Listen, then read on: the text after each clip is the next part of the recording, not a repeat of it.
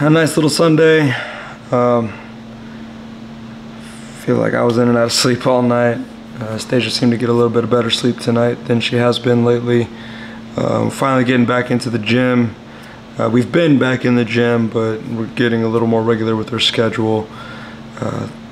As you saw, we were hitting some pads, did a little drilling as far as clinch work was concerned, and then I just kind of hung out with the guys a little bit after she took Olivia home. So it was a good little day. We ended up going to the mall, hanging out for a bit, and she's taking the baby over to her dad's right now. We're just gonna spend the rest of the day hanging out. So, you know, sometimes your body doesn't want to let you do what you want to do throughout the week, on the weekend, or in the beginning of the weekend. Sometimes you just got to sit through it, kind of let yourself recover, and then get back into it. It's pretty much what I did. I wanted to go spar yesterday. Wasn't quite ready. I've been having a little issue with one of my calves. It's been super tight.